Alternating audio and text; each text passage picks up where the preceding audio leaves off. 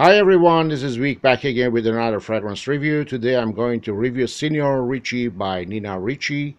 It was released in 1965 and now has been discontinued for over 10 years at least. Go and ask why. This scent was created amongst other scents, but I can tell you it's really set apart. The notes are civet, lemon, grapefruit, patchouli, cedarwood, oak moss, and many other notes.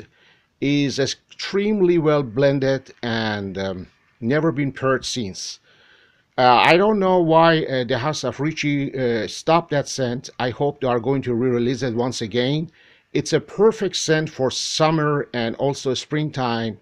It's very fresh, very crispy, and ideal scent for summertime.